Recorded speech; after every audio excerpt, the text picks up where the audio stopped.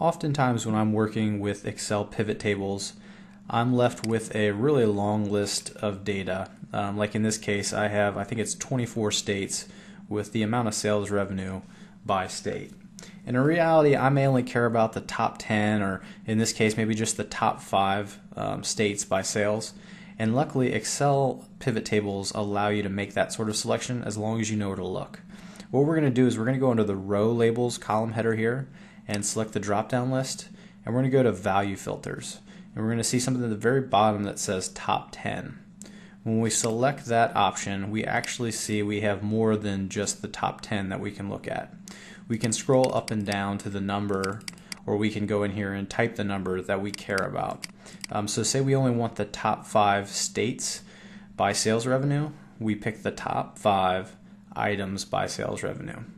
When we do that, it automatically eliminates everything below what we care about. So we only see the top 5 states.